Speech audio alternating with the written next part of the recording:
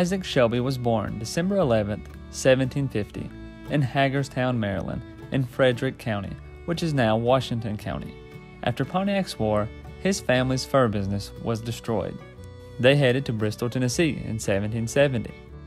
Lord Dunmore's War began in 1774, where Isaac served a campaign against the Shawnee and Mingo Indians. He served during the American Revolution, and his biggest role came after the British captured Charlestown, South Carolina in 1780. Shelby was actually in Kentucky at the time, doing surveys, so he gathered up men and led them to victory at the battles of Thickety Fort, Kings Mountain, and at Musgrove's Mill. For his political career, he served in Virginia and North Carolina's governments in the 1780s, but left to Kentucky in 1783, where he lived at Boonesboro and married Susanna Hart. They had 11 children.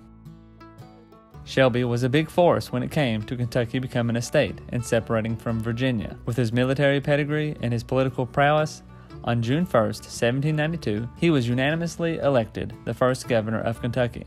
During his governorship, he convinced George Washington to send troops to help settlers against Native American attacks.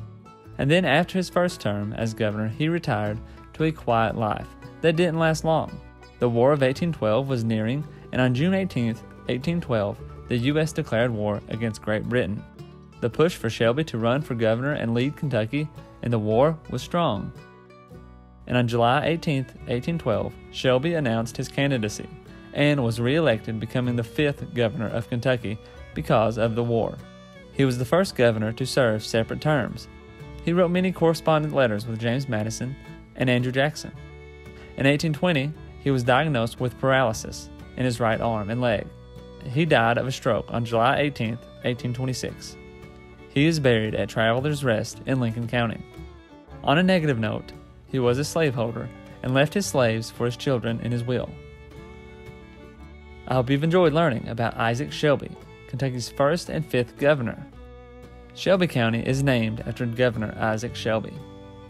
Don't forget to try out audibletrial.com/kyhistorypod to get a free book of your choosing. Like, subscribe, and share this video and the Kentucky History channel for more Kentucky history content. If you want to support the channel, check out our Patreon page at patreon.com/kyhistorypod and find us on Twitter and Facebook at kyhistorypod, and also now on Instagram at Kentucky History Podcast.